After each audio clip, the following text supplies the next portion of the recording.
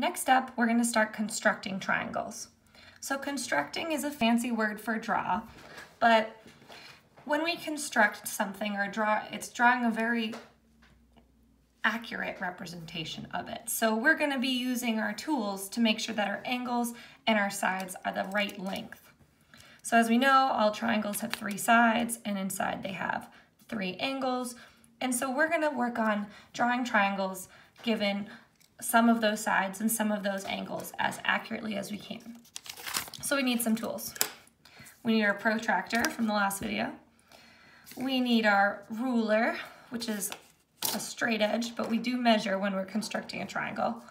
And we need our compass.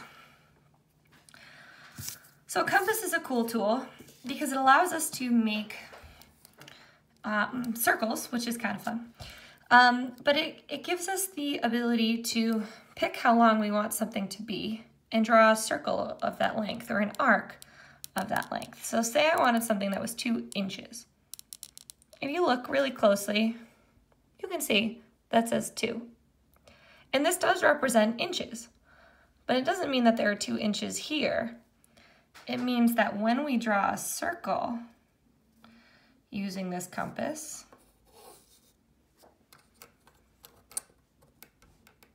oh geez. Try again. When we draw a circle using this compass, all the points on that circle will be 2 inches away from the center. So if that was my center, all points along this circle are exactly 2 inches away from the center. So if I wanted to set up, say, and on the back are centimeters, and it works the same way.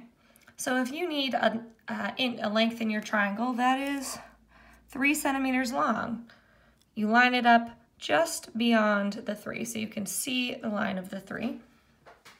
Sometimes you need to adjust your pen. You put the points in. So this side with the point, you kind of dig it in there so it stays put. And then you draw your arc.